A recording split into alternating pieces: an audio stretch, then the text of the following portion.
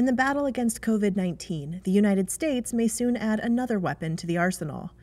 Johnson & Johnson announced on Friday that its single-dose vaccine was 66% effective in preventing COVID-19 in a large global trial against multiple variants.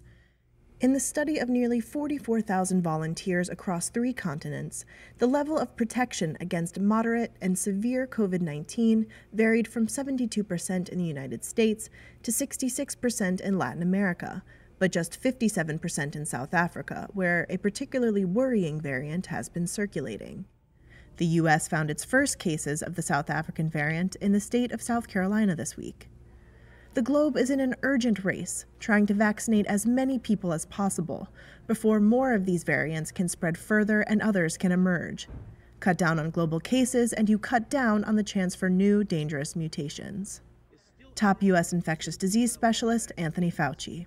This is a wake-up call to all of us that we will be dealing as the virus uses its devices to evade pressure, particularly immunological pressure, that we will continue to see the evolution of mutants. So that means that we, as a government, the companies, all of us that are in this together, will have to be nimble.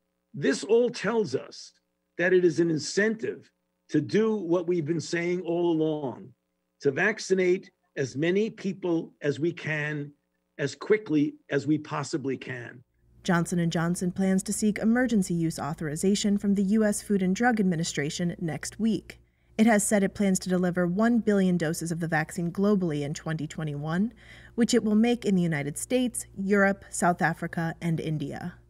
Unlike the Pfizer and Moderna vaccines, J&J's does not require a second shot weeks after the first, nor does it need to be kept frozen, making it a strong candidate for use in parts of the world where transportation and cold storage present problems.